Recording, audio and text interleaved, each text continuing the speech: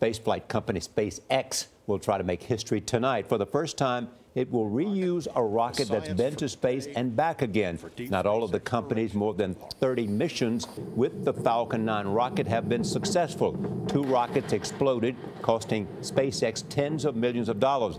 Manuel Bojorquez is at Kennedy Space Center in Florida with the high stakes of this launch. Manuel, good morning. Good morning from this spectacular site. We're just about 400 yards away from the launch pad. You know, rockets can cost hundreds of millions of dollars, and practically all of them are either destroyed or not recovered after launch. But this one right here is different. It's been to space before. Reusable rockets are vital to the SpaceX mission of cheaper, more economic space travel. Liftoff of the Falcon 9 rocket. It may be a used rocket, but SpaceX is hoping this Falcon 9 will help the company soar into new territory. The mission could advance SpaceX's goal of bringing down launch costs and eventually sending humans to Mars. They call it a previous flown or flight-proven rocket, but it's a used rocket, so it's going to be pretty interesting.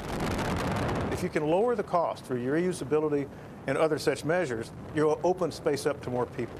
Last April, the Falcon 9 successfully landed on an unmanned drone ship before crews hauled it back to Florida to be cleaned up and refurbished.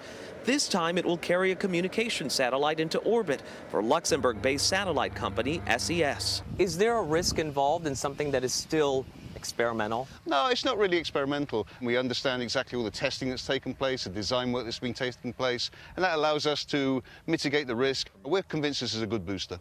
Although the rocket landed back on Earth about a year ago, SpaceX says it can turn them around for relaunch in about 4 months. The goal is to make that even faster.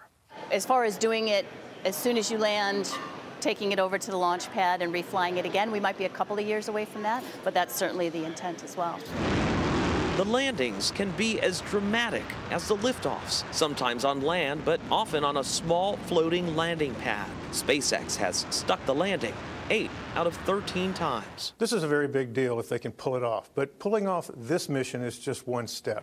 SpaceX has to demonstrate they can do this routinely and do it reliably, so that customers out there will have confidence to put their very expensive satellites on top of a used rocket. And while this rocket's trip could be historic, it will also be a short one, just about 8 to 9 minutes between launch and landing. Gayle? All right. Thank you, Manuel.